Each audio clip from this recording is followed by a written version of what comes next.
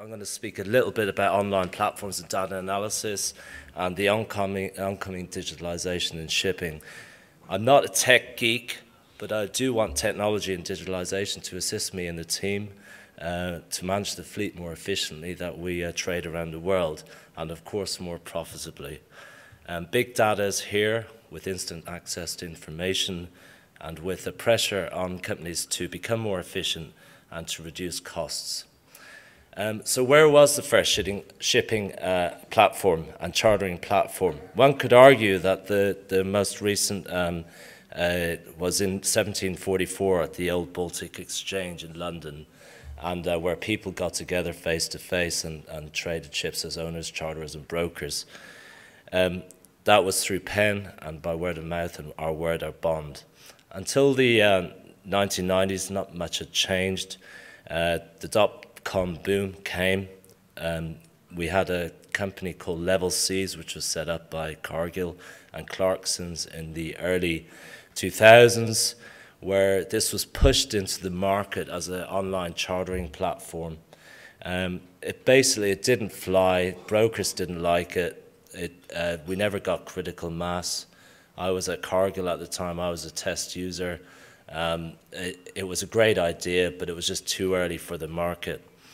Even in 2018, not much has changed. We still fix the same sort of ways. We've got computers, mobile telephones, Skype, WhatsApp, and of course, even meeting up the odd time for trying to organize a fixture. Some large trading companies now are changing this, large charterers. They're taking action on their own and have started in-house software systems linked to the trading and commercial side of their business, the vessel operations, the risk management, bunker management, and FFAs, using global positioning systems and tracking systems.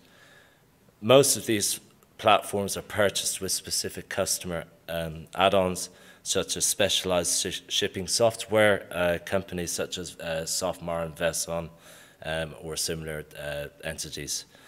Many shipping and logistics companies around the world use these companies for their chartering and operations desks. In 2018, 15 years after Level Seas, we now have a BHP Billiton and Tata Steel in Singapore and in Europe, having their online platforms where there's a bidding and auction process.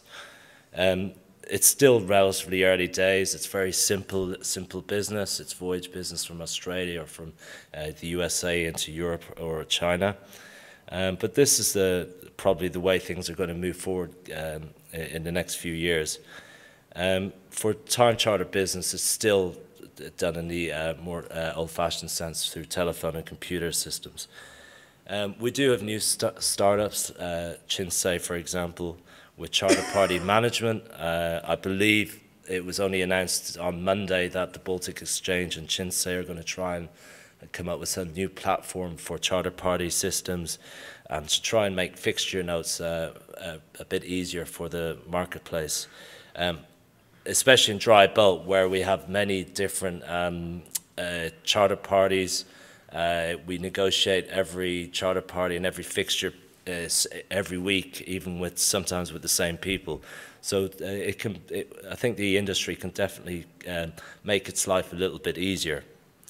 I do feel that many startups that I get introduced to or I meet in London or in Greece or even anywhere else around the world, sometimes they do try to push things a bit too hard and they're trying to be one step ahead of the marketplace, and sometimes the market won't accept what they're trying to do. Moving into the actual trading space, and some people have hit about the algorithmic trading systems out there. One company which I met in America recently was Cargometrics. It's a really interesting trading model, use a hedge fund basically using AIS and other shipping technologies to try and find out basically the supply and demand for commodities around the world. This type of system is being set up by trading companies as well to try and basically model shipping. It's a hugely complicated business because obviously you're dealing with the globe and the movement of ships and cargoes, and of course prices and the movement of this. Moving forward, we could talk about blockchain, we could talk about quite in-depth systems. I think on dry bulk, we're still quite a far away from this. Cargill recently did a blockchain type deal, but it was very simplistic, and to be honest, I think this type of structure is more relevant for containerization. Of course, it will help our business. But Mr. Nixon, you have 1 more minute. Okay. Sorry. Sorry. Going forward, we have large charters and large ship owners working together. Due to the huge capital costs and regulatory issues, they are making shipping a difficult industry to make a decent return, so they'll work in trying to make their costs lower and to be more efficient. Change is coming for shipping. The future is bright for those who want to evolve, and hopefully things will make our lives easier in our day-to-day jobs. Thank you. Thank you, Mr. Nixon.